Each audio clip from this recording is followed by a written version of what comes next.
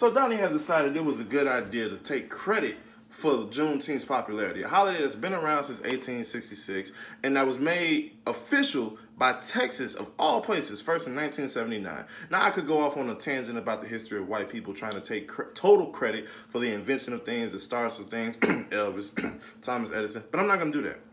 What I'm going to talk about is the fact that Donnie was initially going to have his Tulsa, Oklahoma rally today.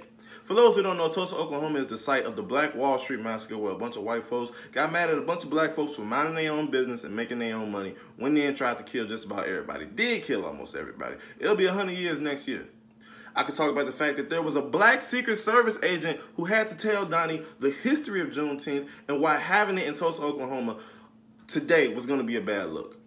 So this colonizer mentality has made this man believe that a holiday that's been around longer than he's been alive is popular because of him. Come on.